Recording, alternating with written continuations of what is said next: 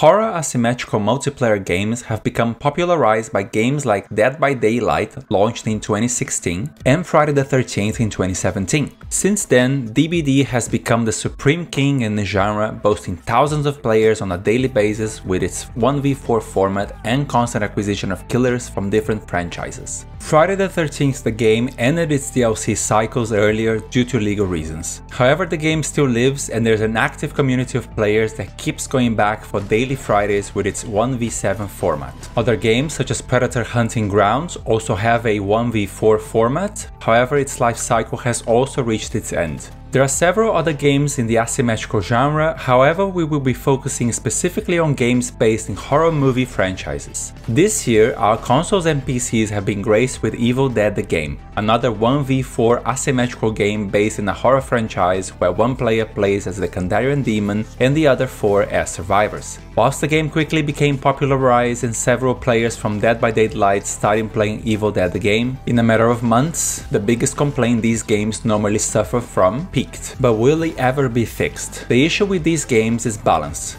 It's a difficult thing to do when one team has 4 players and the other has only 1. The solo player has to be stronger than at least 2 or 3 of the other players together, so that it can have a chance at winning matches. Still, this is a balance that can eventually be achieved, and it can either make a game or break it. Posts on Reddit and Discord communities become flooded with complaints of frustrated players that either don't understand the game mechanics yet, or are simply tired of the same old formula these games have. Toxicity is a problem which has been heavily associated with DBD, and unfortunately has been permeating the surface of Evil Dead the Game. One of the questions I ask myself is a 1v4 format the best format for games as such? And is it easier to balance than if the teams were more even in terms of numbers? These are questions that the developers from Gun have asked themselves after Friday the 13th the game, and they have made a decision of changing their formula for the next game, the Texas Chainsaw Massacre game. In it, the format is 3v4, in where 4 players play as survivors and the other 3 as killers. The survivors take form of young adults that have been imprisoned by the cannibal family, which includes Leatherface. Each survivor will have their own special abilities, and each family member will have their own playstyle. A recent preview from IGN shows the gameplay in more detail, and I will link that in the description below. Although the game is set for release in 2023, it is already in a playable state, and I must say it looks fantastic. In all previous games we discussed, survivors have to work together to either fix generators, find car keys,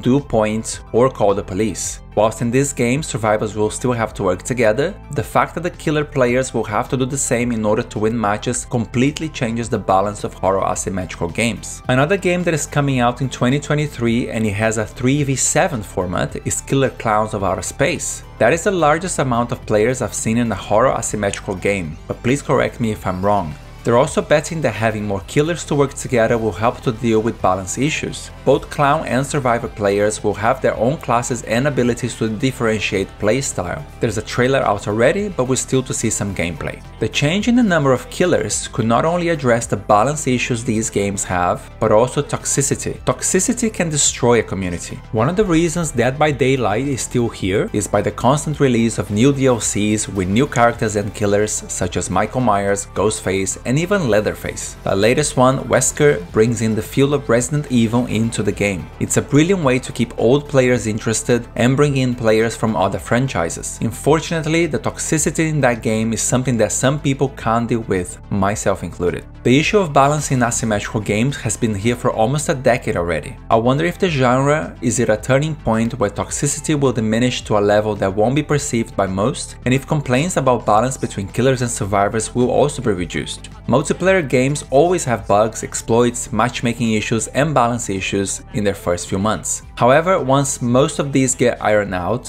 what we're left with is the issue of balance between the solo killer and survivors. That might be about to change soon, and I can't wait to see if that happens. We'll be covering news, updates and gameplay of both Texas Chainsaw Massacre game and Killer Klowns until they release and after. We'll also continue to explore the content of Evil Dead the game, which I'm a fan of. If you watched this video until now, please drop a like and consider subscribing for more content. I will see you all next time.